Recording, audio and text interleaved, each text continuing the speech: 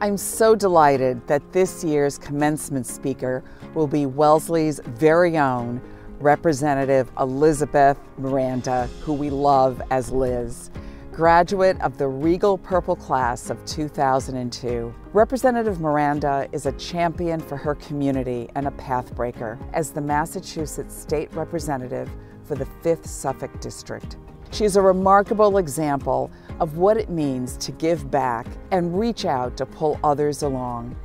She is a beacon in the State House for all people, and especially for those whose voices are often not heard. Representative Miranda arrived on campus from Roxbury, Boston, with what she described in a recent StoryCorps interview as a little chip on her shoulder. As she found her footing at Wellesley, Liz Miranda focused on how she could take what she was learning and return to her community to create, as she put it, a new narrative for girls who look like me. She summed up her Wellesley experience by saying, "I came to Wellesley not sure of what was possible, but I left Wellesley knowing that nothing was impossible."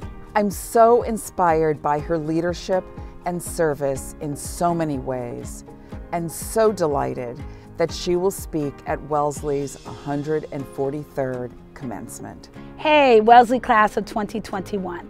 State Representative Liz Miranda here, reporting from the heart of Roxbury, class of 2002. I'm incredibly excited to be joining you this year at commencement in June, and honored that you chose me and invited me to give your commencement address. I know this year may have been challenging and felt different than the past, but I invite you to embrace joy as resistance, even in these trying times, and despite the year we've all had. Guess what? We've just realized our fullest potential, our dreams are only getting bigger, and we've all made it. Remember, we are the women who will.